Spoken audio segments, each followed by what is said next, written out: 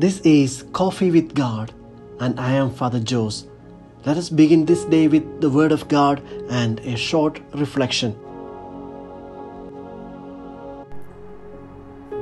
A reading from the Holy Gospel according to Matthew, chapter 5, verses 1 to 12. Passage is taken from the Message version of the Bible. When Jesus saw his ministry drawing huge crowds, he climbed a hillside. Those who were apprentices to him, the committed, climbed with him. Arriving at a quiet place, he sat down and taught his climbing companions. This is what he said: "You are blessed when you're at the end of your rope. With less of you, there is more of God and His rule. You are blessed when you feel you have lost what is most dear to you. Only then can you be embraced by the one most dear to you. You are blessed when you're content with just who you are, no more, no less. That's the moment you find yourselves proud owners of everything that can't be bought. You are blessed when you have worked up a good appetite for God, His food and drink, and the best meal you'll ever eat. You are blessed when you care. At the moment of being careful, you find yourselves careful. You are blessed when you get your inside world, your mind and heart, put right. Then you can see God's in the outside world.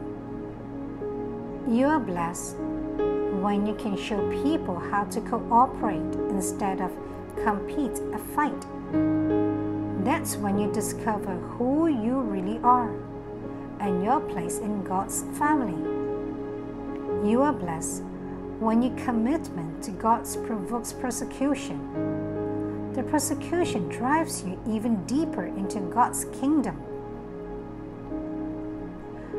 Not only that, count yourself blessed every time people put you down or throw you out or speak lies about you to discredit me.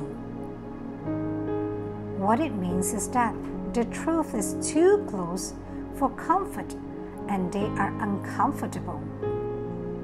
You can be glad when that happens. Give a cheer even. For though they don't like it, I do, and I'll have an applause. And know that you are in good company. My prophets and witnesses have always gotten into this kind of trouble. The Gospel of the Lord. Reflections on the Holy Gospel according to St. Matthew chapter 5, verses 1 to 12. Today is the feast of All Saints. In the medieval England, the feast was known as All Hallows Day, which is why its eve is still known as Halloween. Who are these saints? Whom are we celebrating today? As saints, do they refer to individuals who lived a heroic Christian life while on this earth, witnessing Christ and His gospel, and now, after their deaths, live in the presence of God in heaven? In this case, a saint is necessarily someone who is dead. But the history of the Church teaches us something different.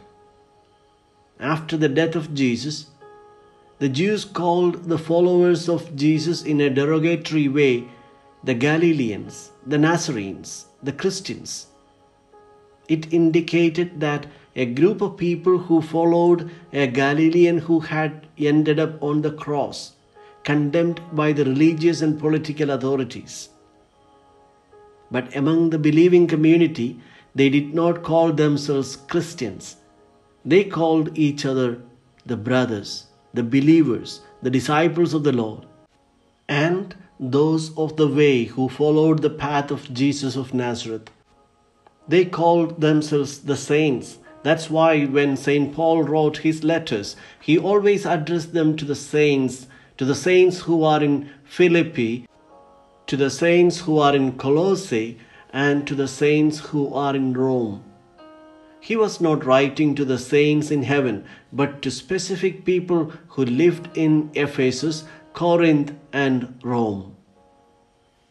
We will have to return to this language to become aware what it means to belong to a community called to be holy. A saint, therefore, welcomes and commits to living the proposal of man made by Jesus of Nazareth. On the feast of All Saints, we are united, therefore, not only with the saints of the liturgical calendar, but also with our next door saints, our relatives and acquaintances. This is the feast of all of us, a holy occasion to increase our faith and hope.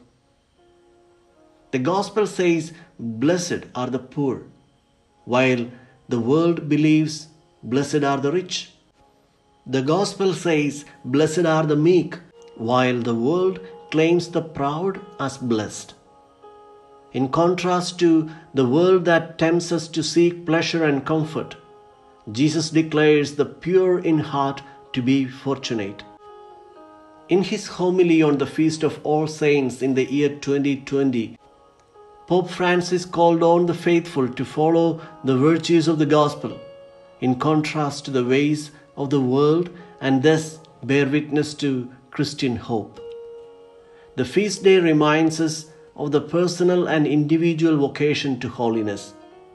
The Blessed Virgin Mary is called the Queen of all saints, and our Mother teaches everyone how to follow her Son, Jesus. May our Mother help us nourish the desire for holiness, walking the way of the Beatitude.